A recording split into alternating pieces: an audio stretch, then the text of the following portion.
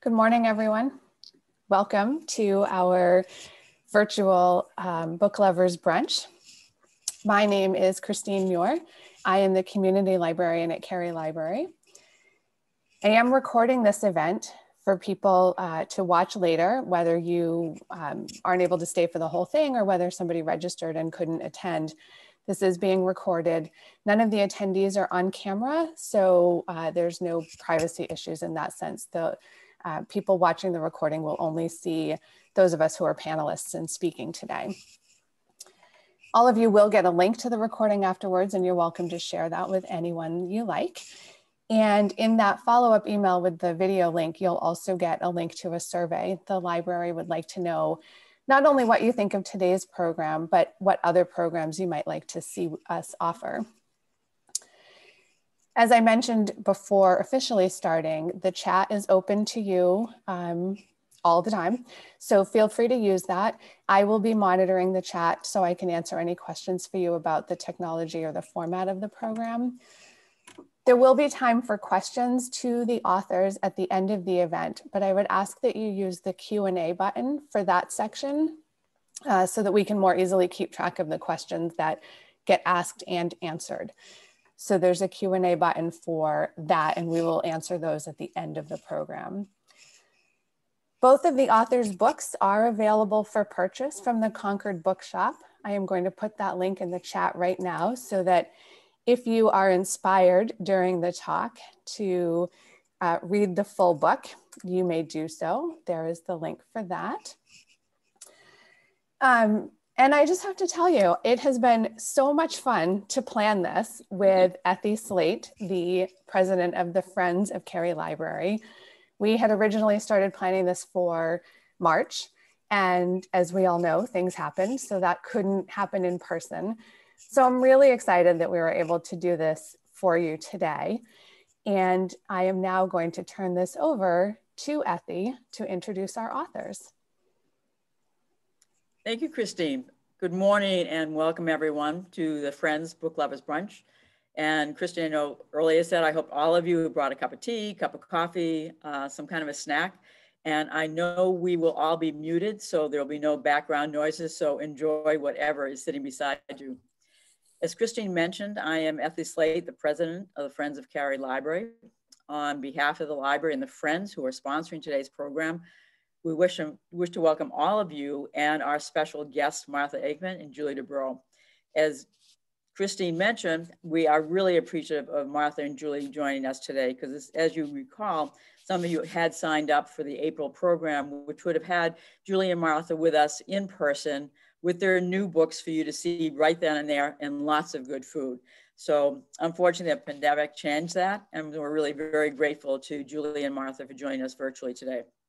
Before I introduce our speakers, I'd like to take a moment just to thank all of you who are members of the Friends, donate to the Friends, or purchase books from our stores, our sales, before the library had to close, and who now are purchasing bags of books available at the library's front entrance for $5 a bag.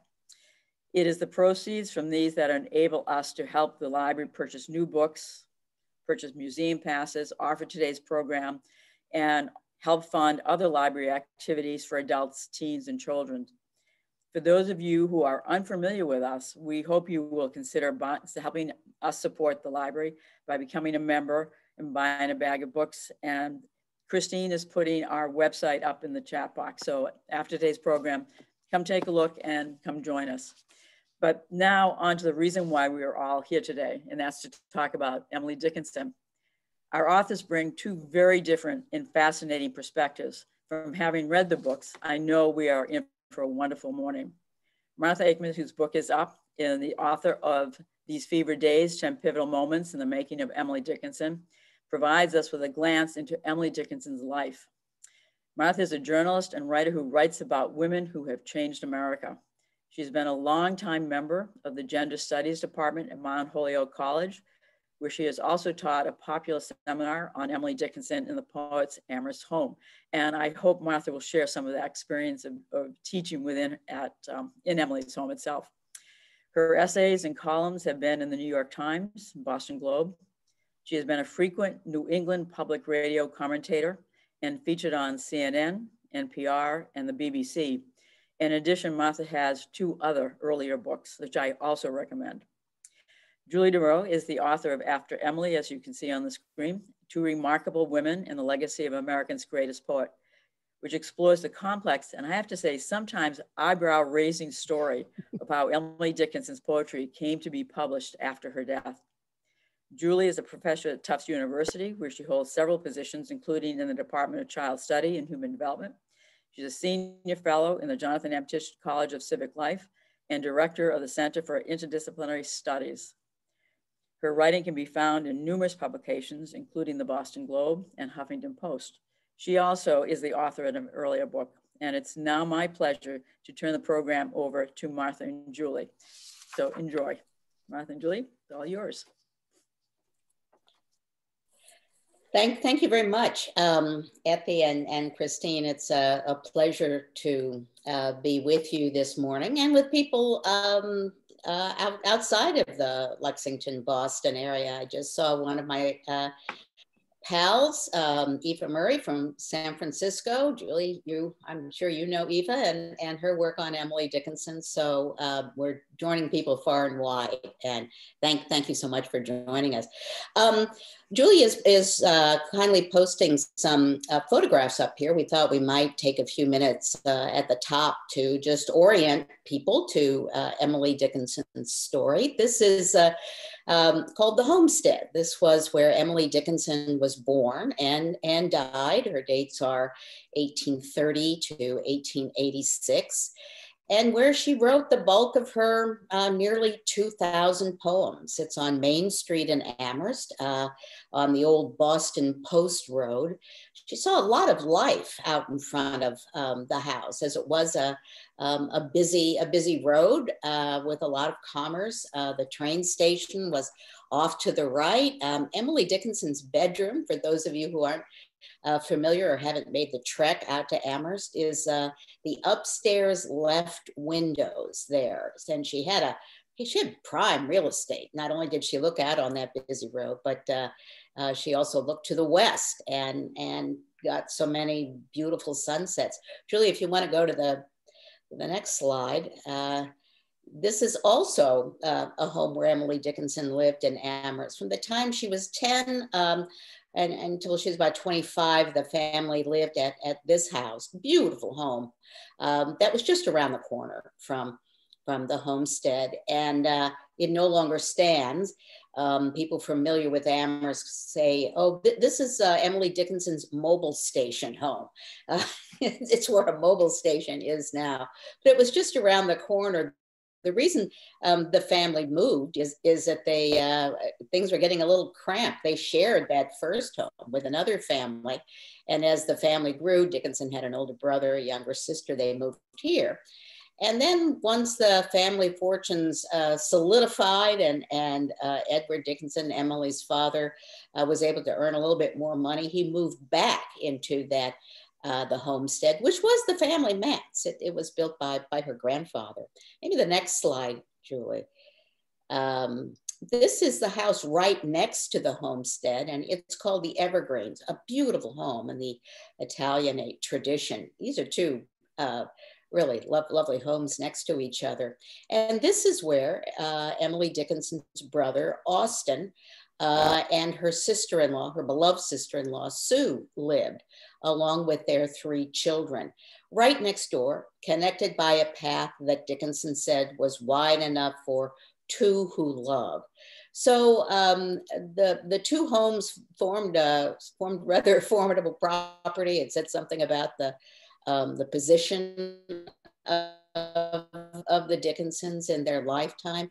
And today, the Evergreens and the homestead now form the Emily Dickinson Museum in Amherst. So once we're able to get back on the road again and people are able to travel, I really encourage you to take a look. I should also say, I know we're going into this a lot more, but Dickinson wrote, depends on how you count, 1,789 poems. Some people make an adjustment a little bit. It kind of depends on what you determine a poem is. And she shared the vast majority of them with her sister-in-law, Sue, who lived in this home. So I'm sure we'll get into more about it, but I want our viewers to be thinking about the letters and the poems that traveled between these two houses. Emily and Sue, her sister-in-law, called that route between the two houses the Pony Express. And the next one. This is a lovely view looking to the east from the center of town. The Dickinsons frequently walked up street, as they said, to the center of town, but it gives you a sense of what that walk looked like. The house in the background, the first one is the Evergreens, and the next one, of course, is the homestead. I'm sure we'll be talking about Dickinson's world, and I want to make 2 points of that before we move on to some slides that Julie will share. Dickinson's world is really 2 things. First, it's the world outside that window, the literal world, the way in which she and her family were deeply immersed in the culture and the politics of Amherst, Massachusetts, and a world beyond that. Most people know that Emily Dickinson was a recluse, and that is true up until a point. What people often don't know is that Dickinson traveled twice to live in a boarding house in Boston when she was being treated in her 30s for an eye disorder. She happened to be there when Lincoln was reelected. She happened to be there when Lincoln was assassinated. 2 times of great tumultuous historical events. And then she also made a sojourn to Washington, D.C. Her father was a congressman, served one term in D.C. She visited him there, went to Philadelphia. So recluse to a point, but also a much wider world. And the second point that I just want to make about Emily Dickinson's world is the internal world, the world of her mind. And we get I think, one of our greatest insights into that by examining Dickinson's letters.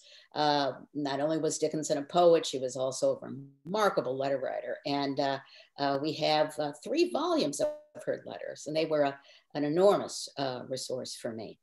Julie. Thanks, Martha. So I'm going to focus not so much on Emily Dickinson, but on the story about how Emily's poetry actually came to the world.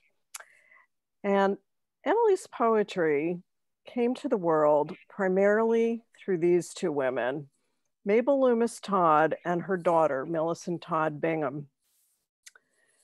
Mabel was born in 1856, right here in Cambridge, Massachusetts, where she spent the early part of her life. She moved to Washington, D.C. with her parents during her adolescence, but returned to Boston to attend the New England Conservatory, where she studied both piano and voice. After that, Mabel went back to DC to live with her parents in the late 1870s. And it was there that she met astronomer David Peck Todd, with whom she fell in love and married and had their one and only child, Millicent, who was born in 1880. Very shortly after Millicent was born, David received an offer to return to his alma mater, Amherst College, and become a professor of astronomy there. And that is where Mabel's Dickinson connections began. When Mabel came to Amherst in 1881, she was very concerned because she had spent her entire life in more cosmopolitan areas, in Cambridge, in Boston, in Washington, D.C. And Mabel was concerned that the small college town, which looked very much like this at the time she arrived there, would prove too rural and too provincial for somebody like her, who was greatly interested in the arts.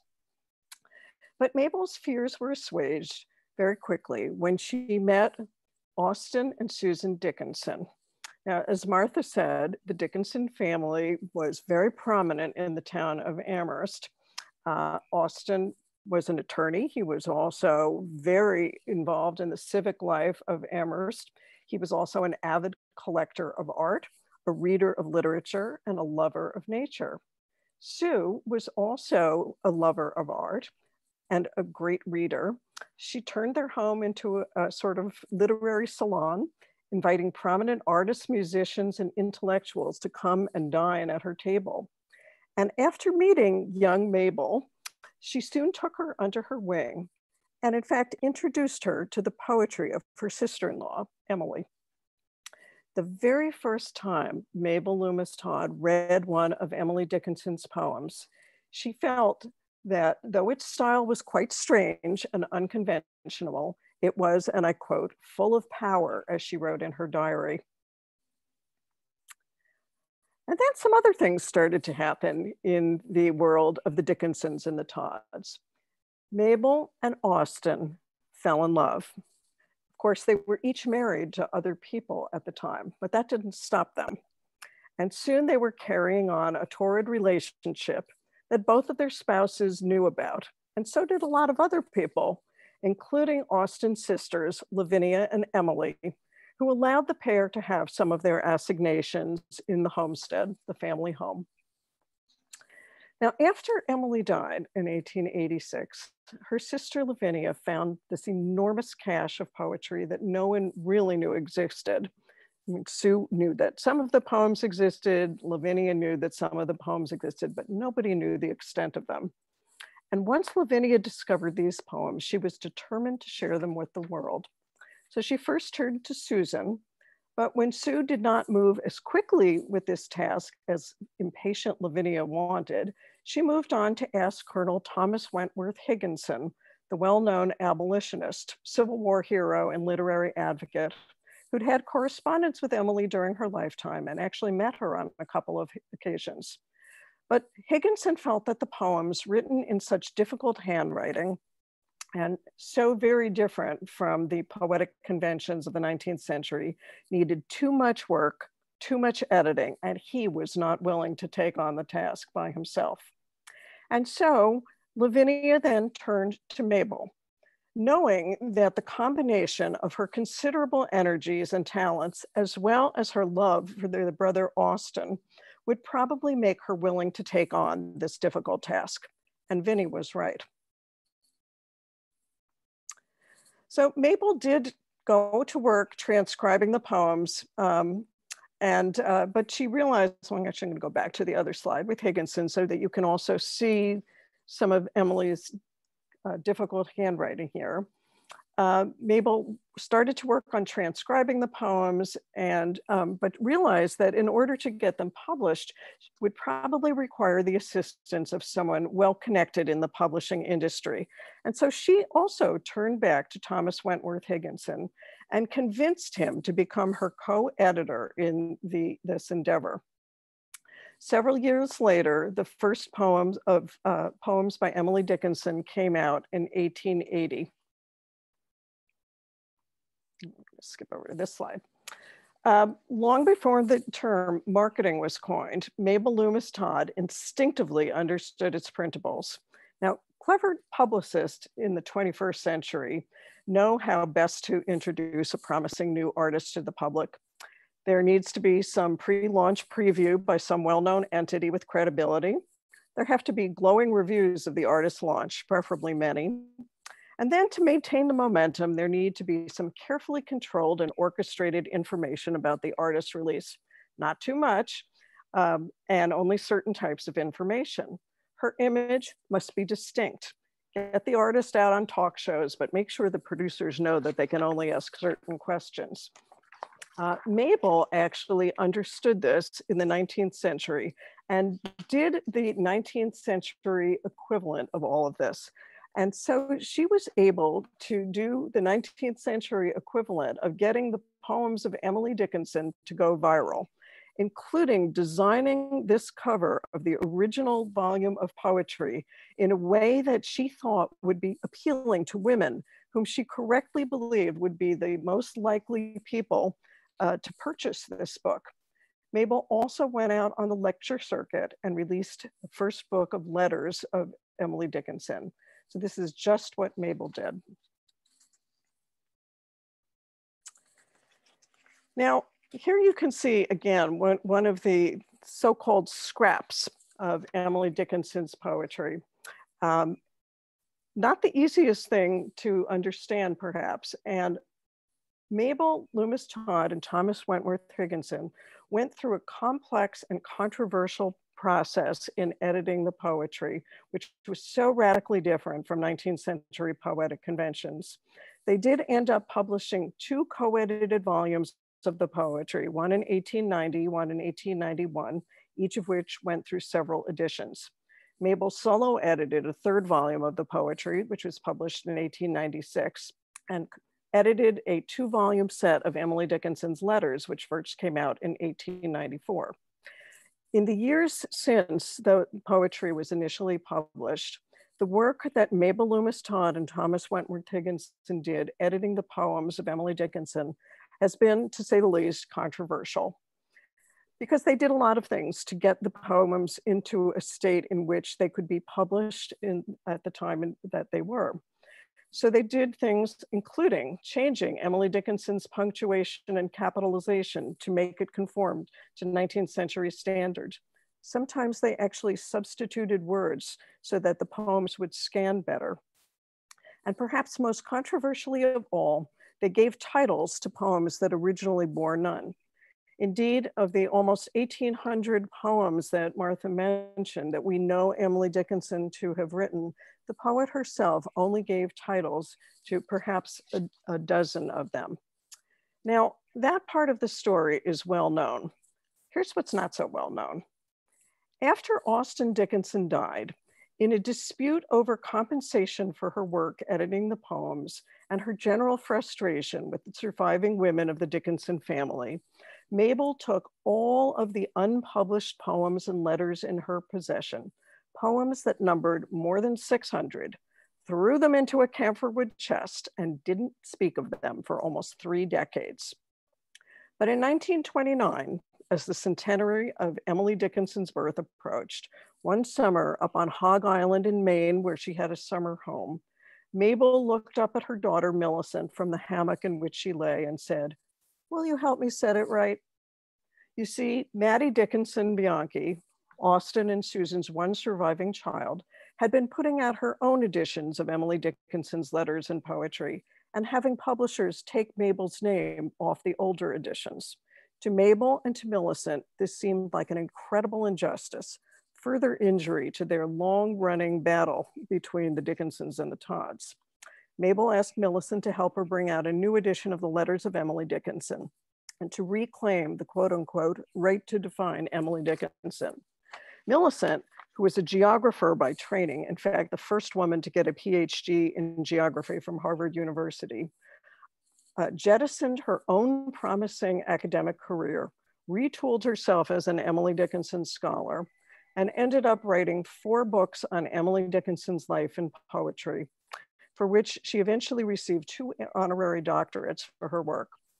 And yet, with as much as she knew about the idiosyncratic style and life of Dickinson, Millicent Todd Bingham worried to the end of her days that she lacked the proper credentials and would never be considered a true scholar within the academy.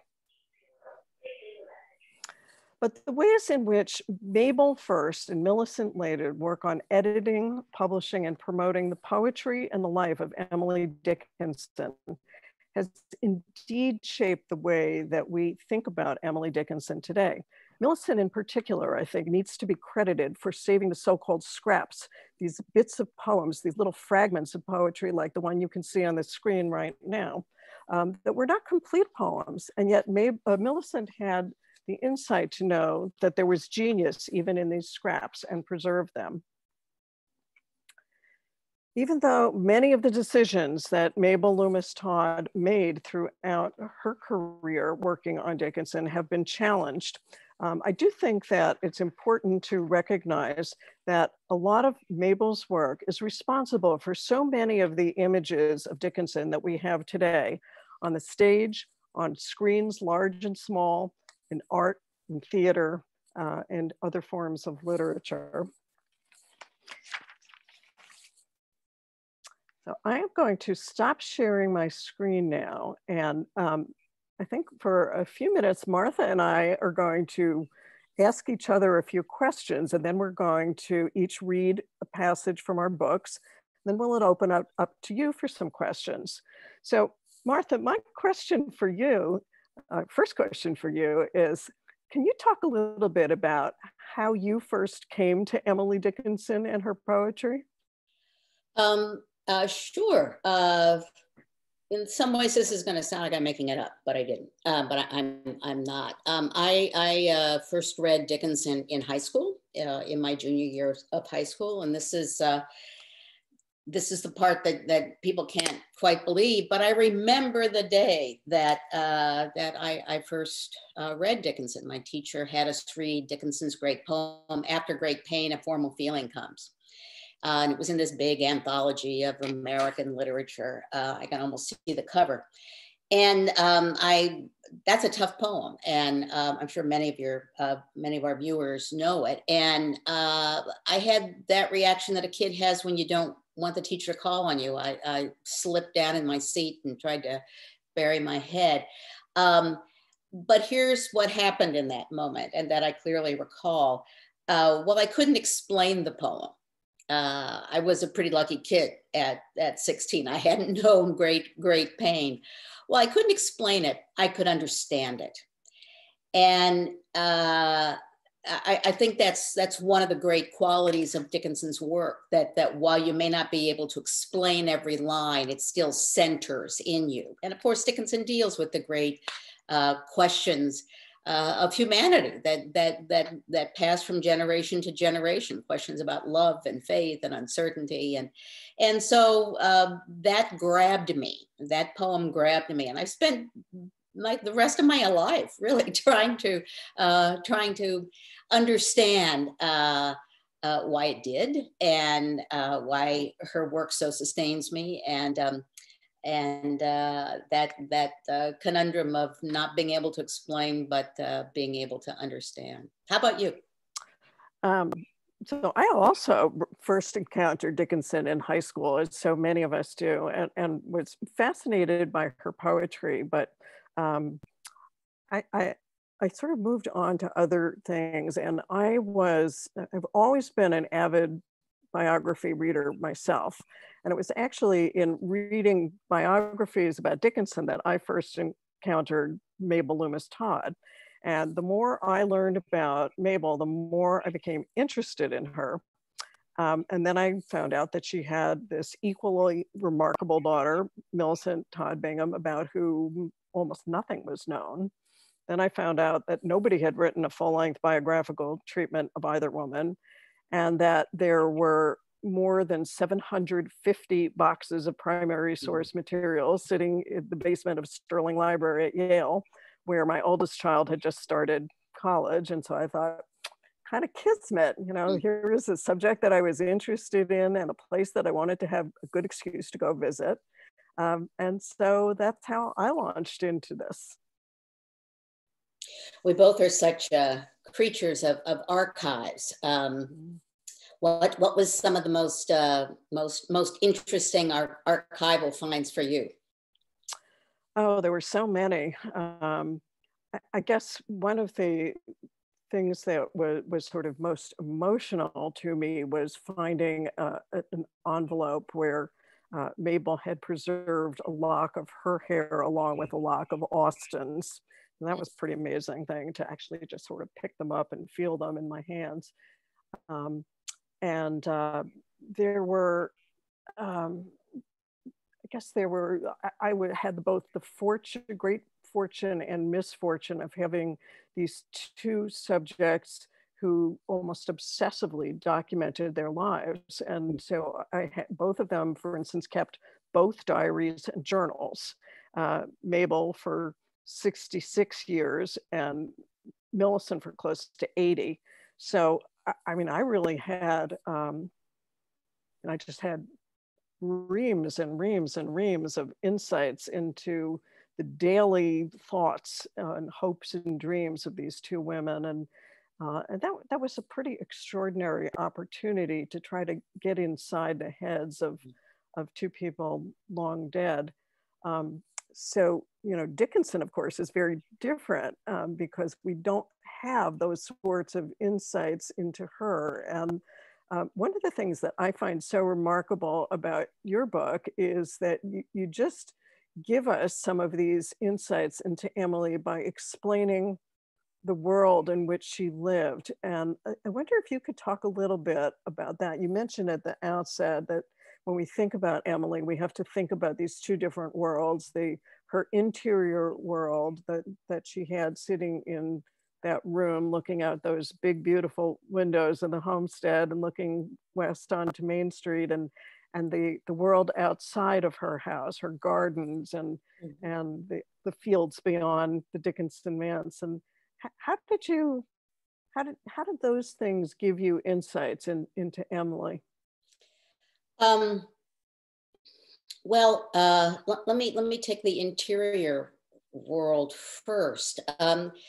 As I mentioned, Dickinson wrote lots and lots and lots of letters. And the reason we have the letters is that after her death and once her work began to achieve some fame, scholars went out and collected them. And so the letters she sent to Thomas Wentworth Higginson, for example, he still retained letters she sent to her cousins. They were able to get their hands on. Unfortunately, we don't have letters that others sent to her, by and large. We have a few because they were burned upon her death. But the letters that Dickinson wrote, I spent an awfully lot of time with. And I was familiar with them, of course, after having taught Dickinson for so long, but I realized I was, at least for writing my book, that I needed to read them in a slightly different way. I had previously read Dickinson's letters in terms of what she was doing. As a biographer, you're always concerned with action. So I was looking for where she went, who she was talking to, that sort of thing. And then I realized that when you're talking about Emily Dickinson, action is not so much our conventional notion of that, walking, doing, seeing, but it's thinking. So I shifted my reading lens a little bit from what Dickinson was doing to what Dickinson was thinking. And when I did that and then began taking notes on what she was thinking, the interior world cracked open for me in ways that I hadn't seen it before, hadn't experienced it. The external world, I live 7 miles from the Emily Dickinson house. My home looks out on the railroad tracks that her father, Edward Dickinson, brought to town. I've lived here for 40 years. You know, I know the play of seasons here.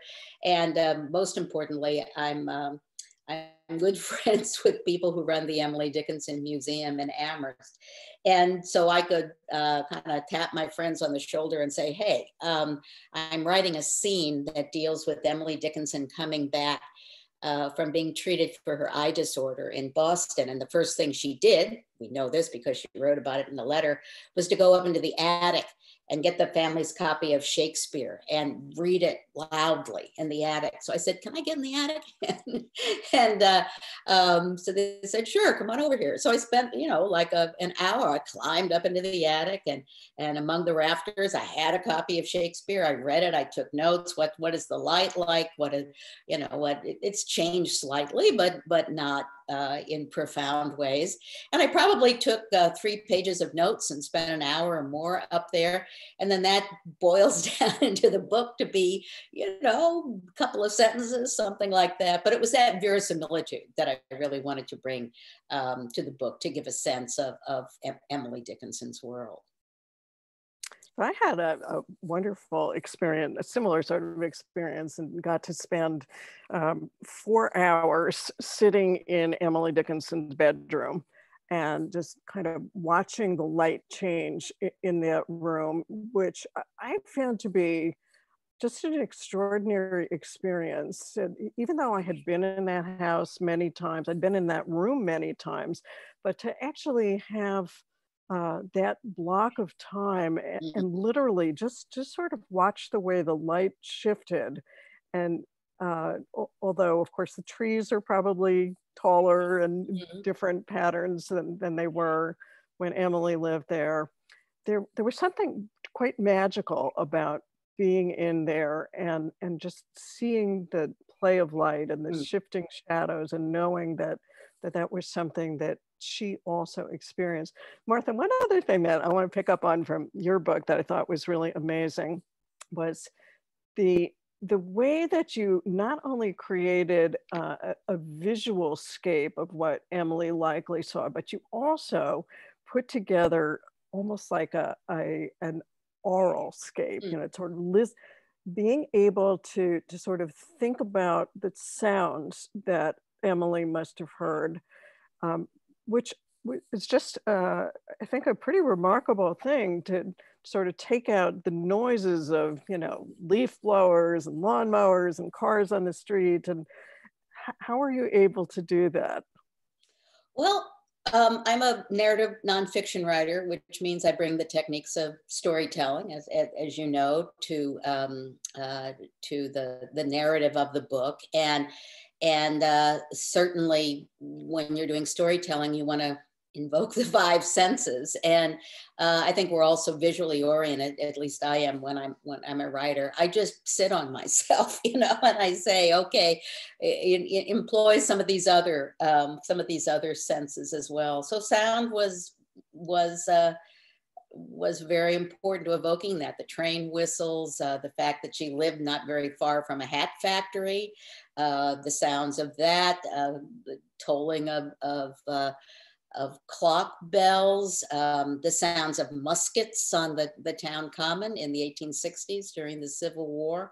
So I just forced myself to think about senses and to try to bring as many of them that I could accurately assess and know that she heard to the text itself. I'm kind of looking at the clock. Should we begin our readings now? Sure. All right. And I think I'm going first, and I just thought of that because the very brief section that I'm going to read has to do with some of those senses and some of that wider view of Emily Dickinson's world. My book, the subtitle is 10 Pivotal Moments in the Making of Emily Dickinson. It is not a cradle to grave biography. I didn't set out to do that. Other people have done it. I didn't need to do it. But Effie mentioned earlier on, for nearly 20 years, I taught a seminar on Emily Dickinson in her house, in the very rooms where she wrote the poems. My Mount Holyoke students could come down on a free bus and come right to the Emily Dickinson house. So it was very convenient.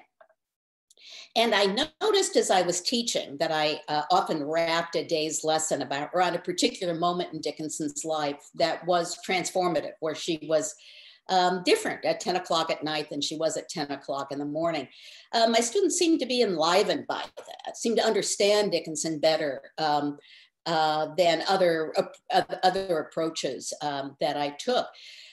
So I thought, well, if they seem to be ignited by this approach, I wonder if I could bring it to a book. So that's indeed how my book came to be. I selected 10 very specific days in Emily Dickinson's life where something happened, where a thought, an idea, a visit, something that should have happened that didn't, transformed her. The days are chronological, but they're not consecutive. So the first day is when she's 14, she's writing a letter to a friend, and I hear her literary voice for the first time. Second is when she's a student at Mount Holyoke Female Seminary.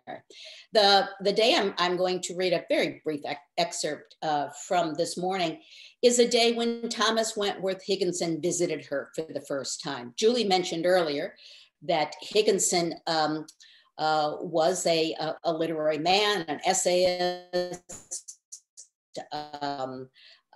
also an author, and was the co-editor with Mabel Loomis Tata, the first edition of the poems. Dickinson sent a letter to him when she was in her early 30s, after he had written an article in the Atlantic Monthly, sort of an article about how to be a writer. But then for 8 years, they never met. And so in August of 1870, Finally, his schedule coincided. He was going to be in Amherst, and he met Emily Dickinson for the first time. That evening, he sat down and wrote a letter to his wife talking about what that experience had been like. So that's where I get the quotes and what he remembered. So I'm going to take you to that moment in August of 1870, showing him moving from his hotel down to the Dickinson house, and then a little bit of what he heard. His letter remains, his letter recounting that moment remains the most vivid portrait we have of what it was like to sit across from Emily Dickinson. So here goes. He knocked, presented his card, and was ushered into a dark parlor in the left. Then he waited. First, he heard her. From upstairs on the second floor came the sound of quick, light steps, footsteps that sounded like a child's. Then she entered. A plain woman with 2 bands of reddish hair, not particularly good looking, wearing a white dress. The white stunned him. I'm sorry, I keep getting these phone calls. All right. The white stunned him. It was exquisite. A blue worsted shawl covered her shoulders. She seemed fearful to him, breathless at first, and extended her hand, not to shake, but to offer something. These are my introduction, she said, handing him 2 daylilies. Forgive me if I'm frightened. I never see strangers and hardly know what to say. Once they sat, Emily began talking, and she did not stop. When I lost the use of my eyes, she told him, it was a comfort to me to think there were so few real books that I could easily find someone to read me all of them. She wondered how people got through their days without thinking. How do most people live without any thoughts, she said. There are many people in the world. You must have noticed them in the street. How do they live? How do they get the strength to put on their clothes in the morning? She was full of aphorisms, sentences that seemed to have been crafted earlier in her mind that she wanted to share. Women talk, men are silent. That is why I dread women. Truth is such a rare thing that it is delightful to tell it. Is it oblivion or absorption when things pass from our minds? At times, Emily seemed self-conscious and asked Dickinson to jump in, but every time he tried, he was off again, and words tumbled out almost uncontrollably. He tried to recall every phrase, every thought, even her tone, humor, and asides.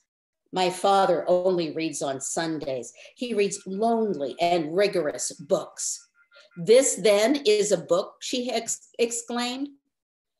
She boasted about her cooking and said she made all the bread for her family, puddings too. The way she said puddings, when she said people must have puddings, sounded to Dickinson as though she were talking about comets. So dreamy. Emily said her life had not been constrained or dreary in any way. I find ecstasy in living, she said. The mere sense of living is joy enough. When at last the opportunity arose, Dickinson posed the question he most wanted to ask. Did you ever want a job, have a desire to travel or see people? The question unleashed a forceful reply. I have never thought of conceiving that I could ever have the slightest approach to such a want in all future time. Then she loaded on more. I feel I have not expressed myself strongly enough. Emily reserved her most striking statement for what poetry meant to her, or rather how it made her feel. If I read a book and it makes my whole body so cold, no fire ever can warm me, I know that is poetry, she said. If I feel physically as if the top of my head were taken off, I know that is poetry. These are the only ways I know it. Is there any other way? Emily was remarkable, brilliant, candid, deliberate, mystifying.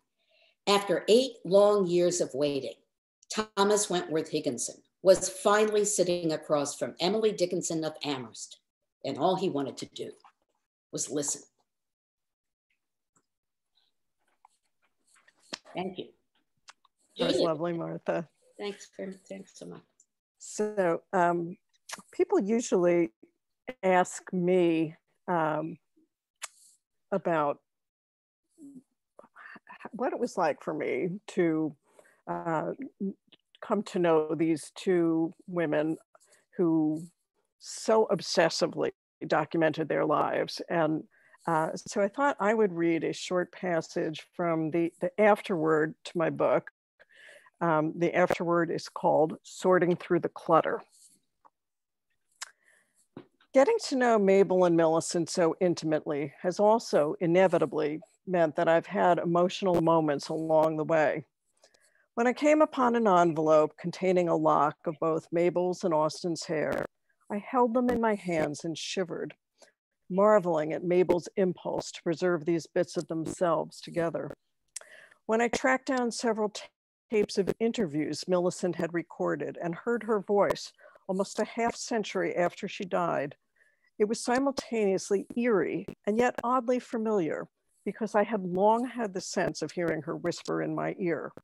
Her voice sounded exactly as I'd imagined it would. There was the time that I knew Austin was going to die before Mabel did. He was becoming weaker daily, irreparably ill. Her pitiful diary and journal entries show that while in some ways she realized that he would not recover, in others she was in complete denial. And then came the day, August 16th, 1895. Mabel wrote of her utter devastation. I sat there in the library, tears streaming down my face. A librarian came up to me and asked whether I was okay. Austin died was all I managed to blurt out. There was the moment I was sitting in the reading room at Yale, poring through Millicent's journals from France, documenting her slow and painful realization that in fact, Joe Thomas was lying to her and had been lying all along. Still, she continued to refute and justify what she saw. She didn't even wish to believe herself. Millicent, I wanted to shout out right there in the library, for someone so brilliant, you are so dense sometimes. And of course, there was the time that I read in Mabel's fall 1932 diary that she would write about the experience of seeing the last eclipse tomorrow.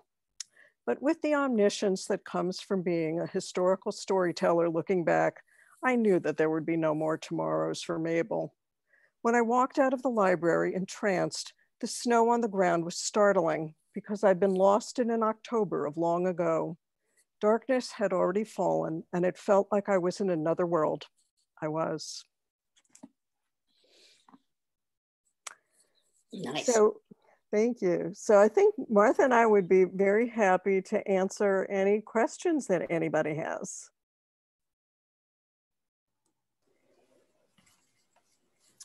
Ethy, would you like to ask the first question or shall I? Yeah, you have something on the comment under Q&A first, so go ahead. I do. So first of all, thank you both so much. I love hearing authors read their books. It just completely puts me in the right space. So thank you both for reading those passages. The first question in the Q&A is, was Susan Dickinson as careful or as prompt in editing and preparing the poems that she published? Susan didn't publish any of the poems, and she sat on them when Emily first, when Lavinia first passed on a batch of poems. Sue sat on them for a long time, and I think that's why Lavinia got a little itchy and decided to approach Mabel and Miss Todd. Julie, you know certainly more about the.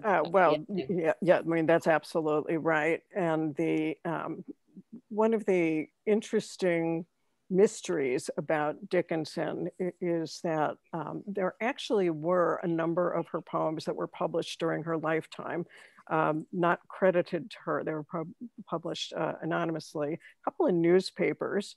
And there are some scholars who actually believe that it was Susan who fed these poems to newspapers, but we don't really know for sure. So it is possible that Susan Dickinson was in fact responsible for the original publications of Emily Dickinson's poetry. But the first volume of poetry, which came out in 1890, was because of the editing of Mabel Loomis Todd and Thomas Wentworth Higginson, not Susan Dickinson. After the poet's death, Sue put pen to paper, and she said, referring to those some dozen poems that were published during Emily Dickinson's life, that love turned to larceny. and I think that's a rather apt phrase. That said that, you know, she couldn't quite stop herself, help herself, and seems like she had a hand in those. So I just want to remind people, I have questions in Q&A and in chat. If you can use the Q&A, it's a little easier for me to keep track of, but I will catch the questions in chat. So the next one is, who were Emily Dickinson's favorite poets? Dickinson was a widely read reader. That was one of the first questions that Thomas Wentworth Higginson asked her in letters that they exchanged before they actually met. The Browning she mentioned, Keats. She read both contemporary works as well as writers who were much before her. Probably her favorite writer was Shakespeare, I'd say. I would just add, again, when the pandemic has passed and we're allowed to travel again, one of the things I would really urge people to do, as Martha has, is to go visit the Dickinson Museum in Amherst. One of the things that the folks at the Emily Dickinson Museum have been involved with over the past dozen years or so is repopulating the library, both in the homestead and in the evergreens, and bringing back original volumes of books that we know the Dickinsons to have had there. And it's absolutely fascinating to look and see that the books that were in the house that Emily would have been exposed to and likely read. So many novels too. I mean, she was a great reader of novels, of the Brontes, of George Eliot, not just limited to poetry. Another question in chat. Austin and Sue's house was not supposed to be a museum. How was that resolved? It is. it is a museum. I think that's the question, that it wasn't supposed to be. So how did it come to be? It's interesting. It didn't pass through very many hands. When Austin and Sue, after they died, they had one surviving child, Martha Dickinson Bianchi. She lived there. And then her male secretary, and then later his wife lived there. So this is a long story. I won't go into great details, but when I was a graduate student, I was a graduate student at UMass Amherst and studying Dickinson. And I used to walk by the evergreens a lot. And at one point, Mrs. Hampson, that was the wife of Dickinson's niece, of her secretary, Martha Dickinson Bianchi's secretary,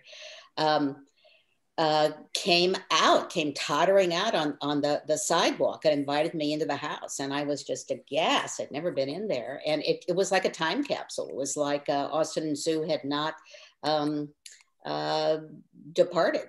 And there were top hats on the pegs, old furniture. And so when the Emily Dickinson Museum was able to buy it, they had the dilemma, to preserve that authenticity or to keep an eye to the future and to think about how they could preserve it for generations to come. And I think they've struck a happy balance. I think it still is like walking into a time capsule.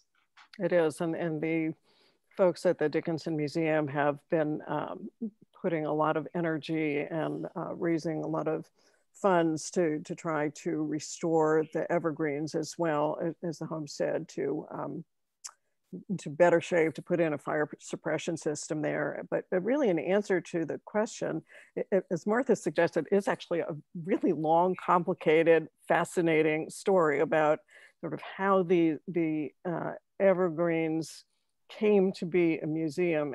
And it's also very much related to this question about how Dickinson's, all the Dickinson artifacts, including the letters, the poetry, where they ended up. At Harvard, for example, there is a Dickinson room that has a lot of the original furniture from the houses, from both houses, that they acquired and that they have there, including the piano that was in the homestead, the piano that Mabel Loomis Todd played when she came to visit there. And that was the piano that Emily heard upstairs in her bedroom. And the story about why some of the things ended up at Harvard and some of the things ended up in Amherst is a fascinating story. It is one that I tell in my book, and it has a lot to do with the animosity between the Dickinsons and the Todds that went on for generations. Interesting. Has there been any attempt to take out the titles of Emily's poems or to capture the original form and words of her poems? Lots of effort. There have been many editions of Dickinson's poetry since the Todd Higginson original volumes, and most effort seems to keep going back further and further and further to the manuscript itself. And Ralph Franklin is the one of the most recent editors, and there's even an edition of Dickinson's poetry called the Manuscript Books of Emily Dickinson, which are her original handwritten manuscripts. We forgot to mention the word fascicle, Julie. Right. And maybe you want to talk a little bit about that. Sure. So one of the things that we know that Emily did with her own poetry was she sewed many of the poems together into little booklets that were in this desk that Lavinia found. And Mabel was the one, we believe, coined the term fascicle, which probably sort of came from a botanical usage. And Martha's quite right that the contemporary editions of Dickinson's poems have really gone back as much to the original as possible. And Franklin and other editors have restored Dickinson's original use of capitalization, and they've restored her use of punctuation. They've taken the titles off of the poems. And in fact, today, the way that we refer to most of Dickinson's poetry is not by a title, but rather by one of two numbering systems that were developed or by the first line of the poem.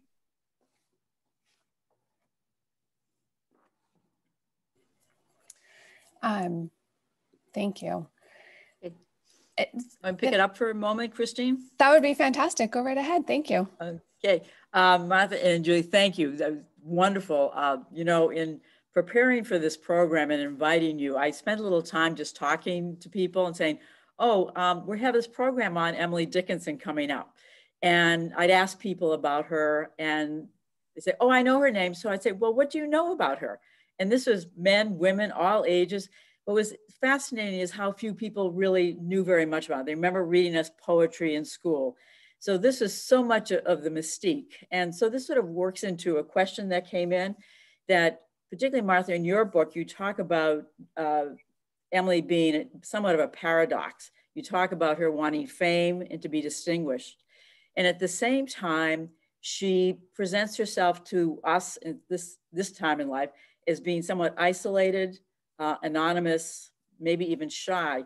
Can you and Julie help us to sort of understand this paradox and conflict and why she still seems to be so much of a mystery to so many people? Well, so many of the myths about Dickinson are intractable. And I always believe that the truth is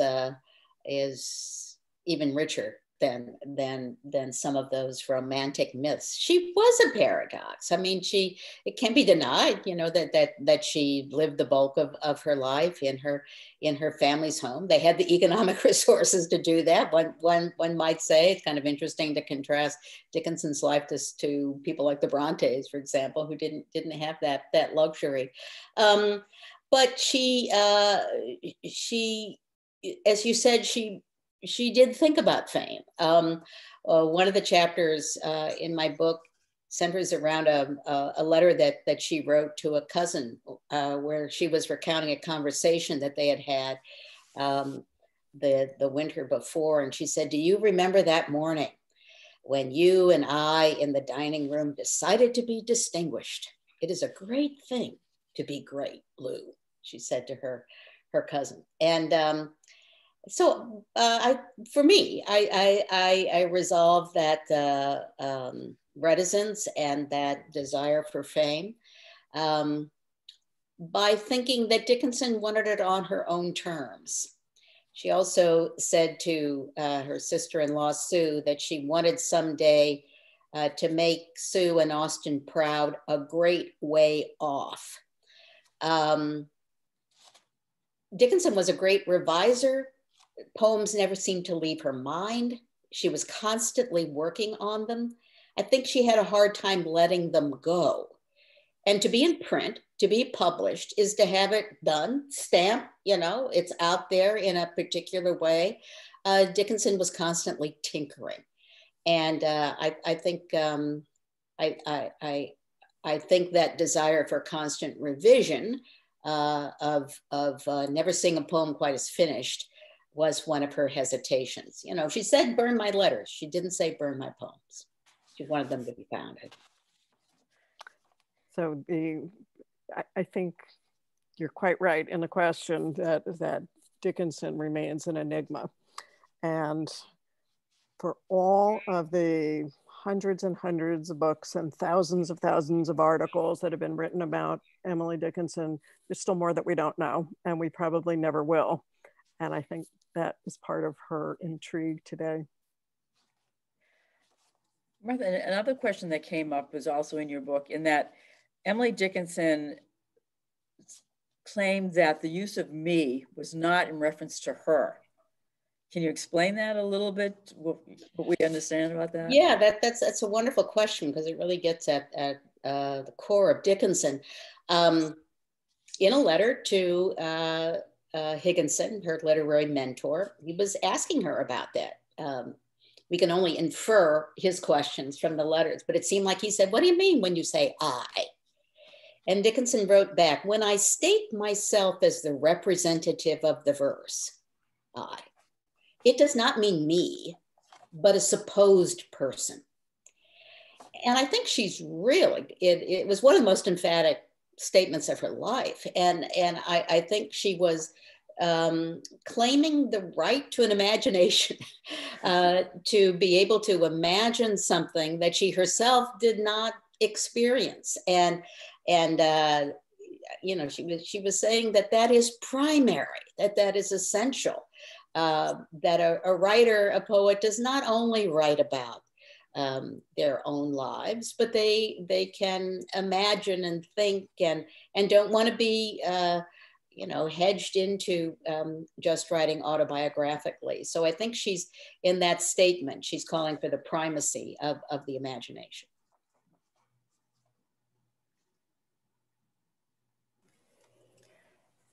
So I'll go ahead. I'll come back to the Q&A with another question. Yep. What made Higginson decide to help edit and publish Emily's work? What was the thing that convinced him? In a word, it was Mabel. I think that she was an extremely charismatic woman. She knew that Higginson had already turned down the opportunity to edit the Dickinson poems, but she knew that she really wanted to have him as part of the team. So she went to Cambridge, she traveled to his house, and Mabel brought with her a sheaf of poems, and she did a dramatic reading of some of the poems.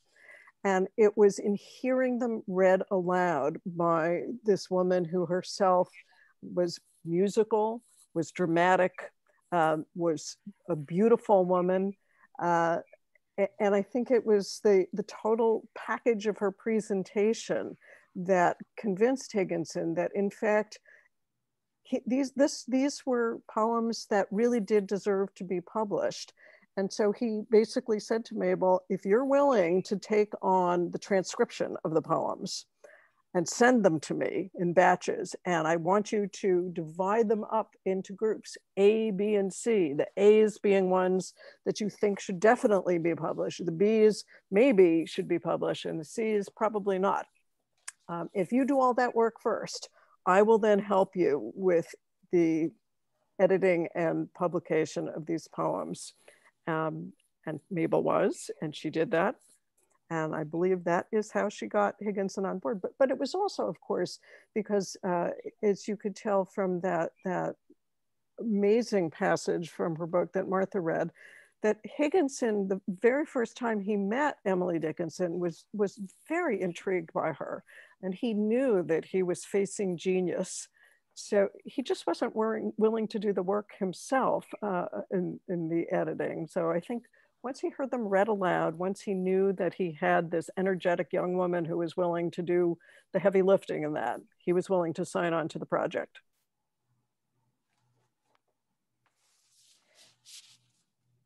Julie, one of the questions that came to us, and you mentioned it briefly, that there were some 700 boxes that you went through.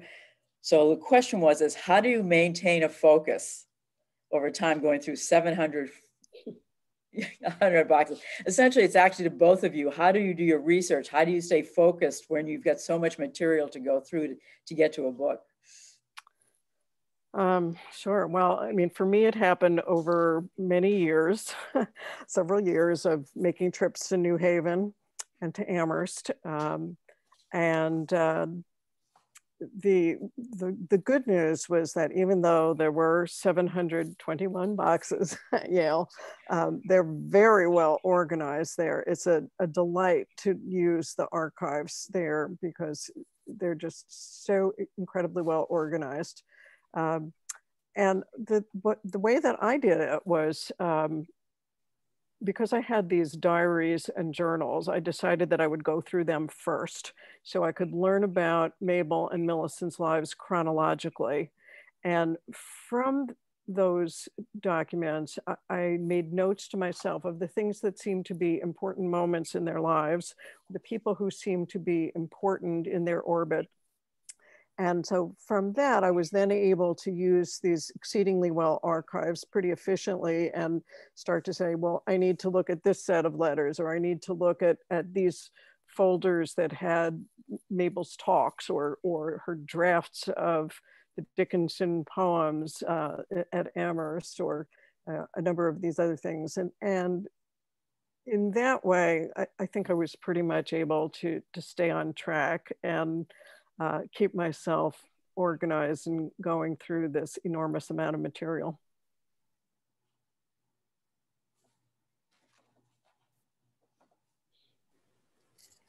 There's another question in the Q&A. Is there a particular poem of Emily's that has really resonated with either of you this year, either offering insight, challenge, or comfort?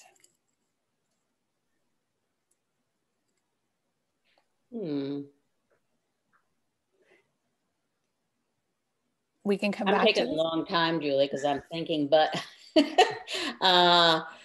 during this year,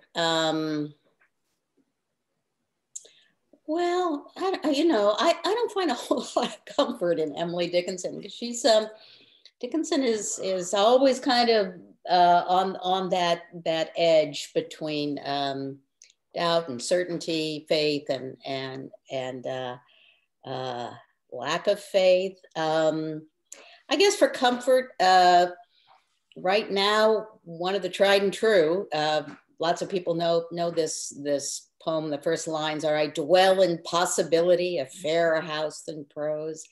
That poem has always given me hope, given me a sense of infinite possibility.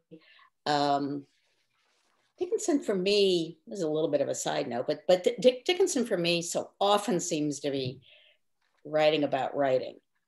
And I Dwell in Possibility is one of those, you know, again, another poem about the imagination, and it's infinite possibilities. That's one that came to my mind too, but also maybe hope is a thing with feathers. There you go. Yeah. Right. Yeah. So we also didn't mention that the Emily Dickinson online archive, and so I just want to give a shout out to that. In 2013, Harvard put together this online archive, which was supposed to be one-stop shopping for all Dickinson fans, where they were putting together Dickinson original manuscripts that they had in their collection, and they partnered with, I think, 10 or 12 other institutions that had Dickinson holdings. Amherst College had done its own digitization project a number of years earlier, and but there are these online resources where people can go and see original versions of the poems. At Amherst College, you can see the different versions of the poems that went through. And there's some wonderful internet resources that are out there, and because you do have such a vast, rich set of holdings that you can search for Emily Dickinson's poems many different ways, and I think find inspiration in a lot of different places. I have a question to both of you that came up. People talk about the fact that they love Emily Dickinson's poetry, but there's so many poems that they have a problem understanding. They're mysterious.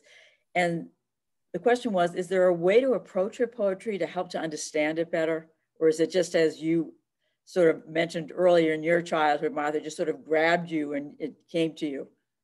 I'd say, don't worry about it. You know, unless you're in a class, I mean, you've got a teacher standing over you and saying, explain that line. You know, that was one thing I tried never ever to do in my teaching of Dickinson, to say, what does that line mean? I think Dickinson would be the first person in the world, the first person to say, don't approach it that way. So some of them are inscrutable, and keep in mind that we have all the poems that have been collected on Dickinson, not the ones that she considered her best, the most finished, the most polished, you know, so we have a wide variety of them. And, yeah, you know, I don't mean to be flippant about that, but I do feel strongly that you should experience them rather than to try to grab to some understanding. They're slippery. There will always be multiple layers. I think Dickinson is one of the most layered poets around. So many multiple meanings. There's not one meaning that you're going to that you're trying to seek.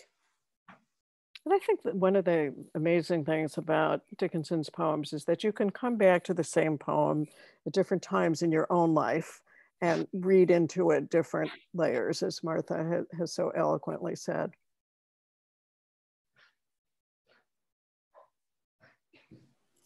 Effie, do you have another question?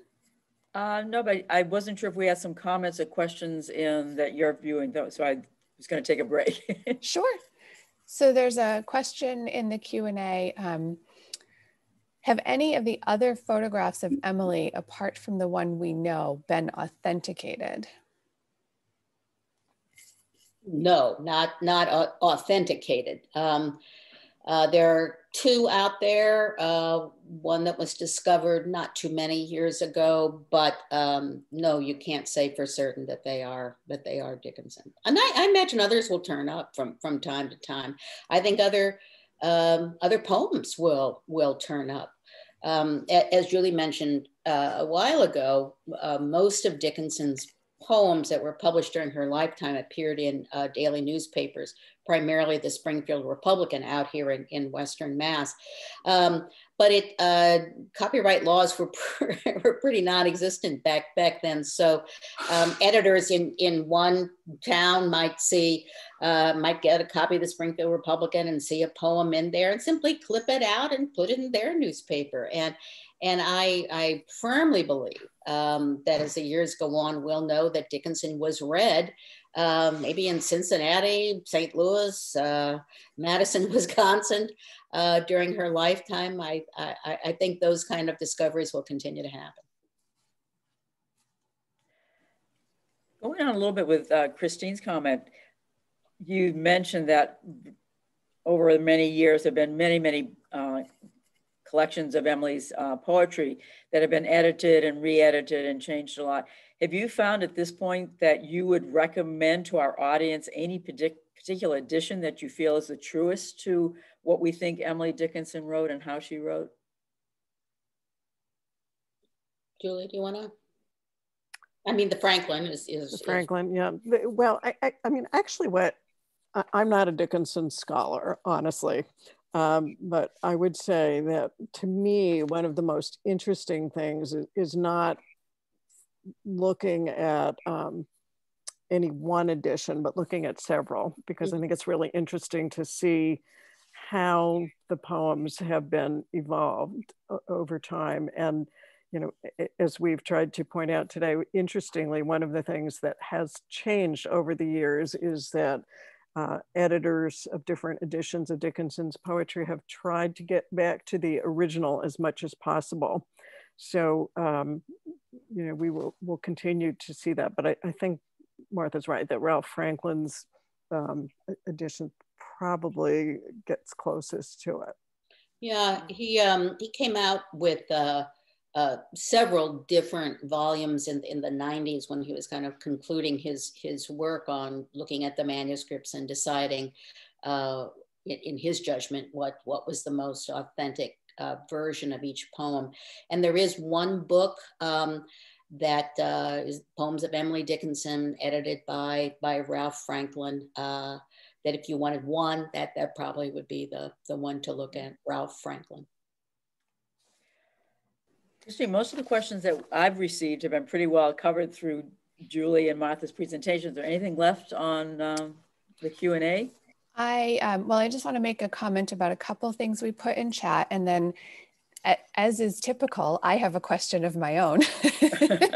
I always come up with questions. But in the chat, I did put a link to the archive that Julie mentioned.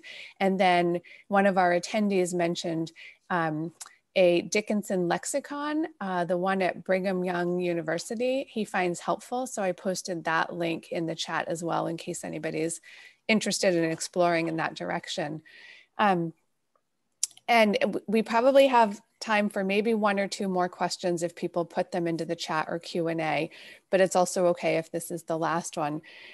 My question is, what do you think Emily would think of her reputation today, given that she was such a paradox with wanting fame, but being shy and timid?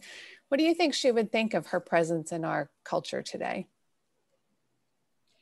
Well, I think she'd be astounded by it and wouldn't think about it too much and would go back to her desk and continue to write. I think about a letter that Emily wrote to Mabel when Mabel was traveling abroad in Europe, and Emily wrote her a letter that said, "Touch Shakespeare for me."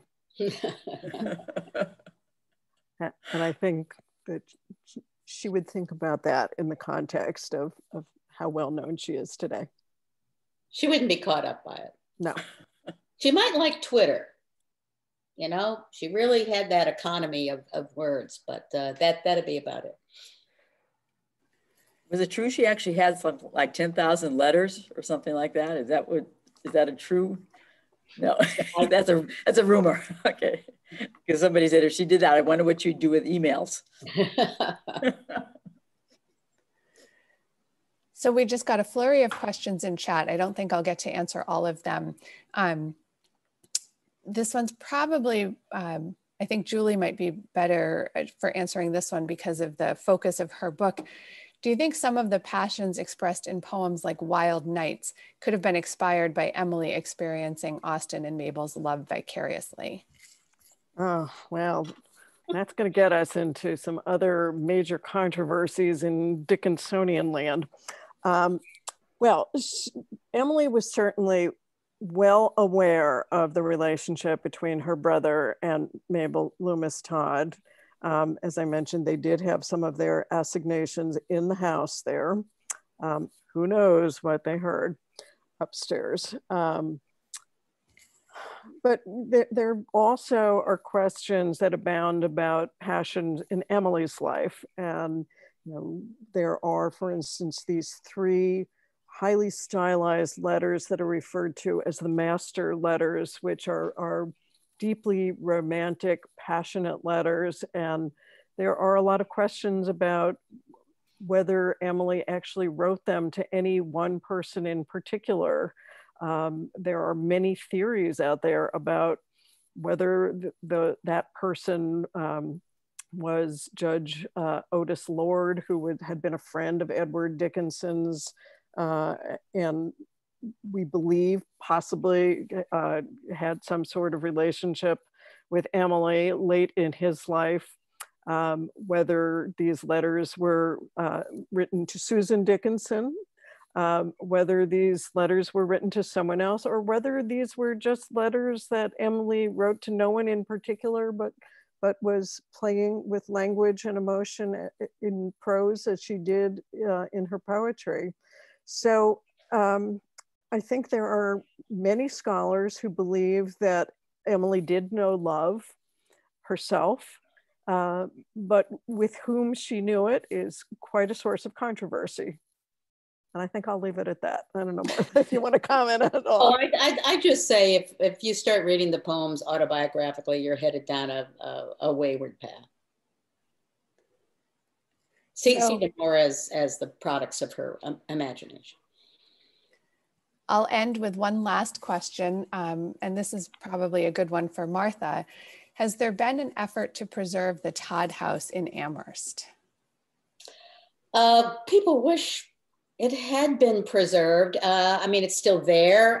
It was a bed and breakfast for a while. It's now in private hands.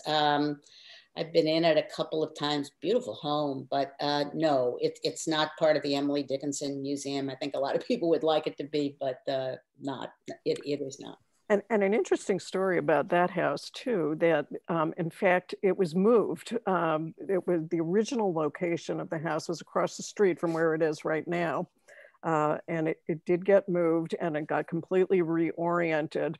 But one of the fascinating, and I've been in that house a number of times as well. Martha's right, it's a lovely, lovely home. And I have been up to the room that was Mabel's bedroom there and sort of looked out, and you can actually see part of the Evergreens, Austen's home, from there. So again, we don't know for sure because the trees are different. There are some houses that exist today that would not have existed in that time. But I like to think that the day that the dell, as Mabel called it, was originally built in its original location, that you could see all the way from Mabel's house to Austen's.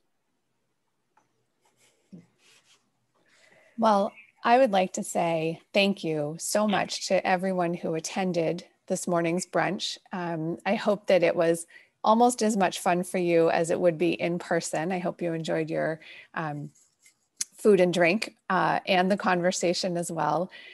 Thank you so much to Julie and Martha for the content of your presentation. You're both such engaging and knowledgeable authors and presenters. It was such a treat for me. This is the first Book Lovers Brunch that I've been able to host just from a scheduling perspective. And it was delightful. I'm so pleased that I was able to be part of it. So thank you both for your flexibility in adjusting to the virtual format and your flexibility in scheduling this, and just for being here. This was really, really wonderful. And thank you to Effie for letting me partner with you on this. I'm just thrilled to have been part of it. Thank you all for coming. Thank you again and thank you from the Friends to all of you. And just to remind our audience that your books are available through the Concord Bookstore. And I just want to personally say thank you to Christine and the rest of the program department, because Roisin from your publishing company came through somebody else, which came to us, and so it went down a long line, but we were so excited. And we, regrettably, we couldn't do this in April when it was Poetry Month. But so now we'll make poetry every month. And you brought Emily very much to life, to my life, and I think to many others. And so once again, from all of us, thank you. And thank you for all of us, all of you in the audience, for sharing your Saturday morning with us. Take care. Thanks. Bye, everybody. Have a great day.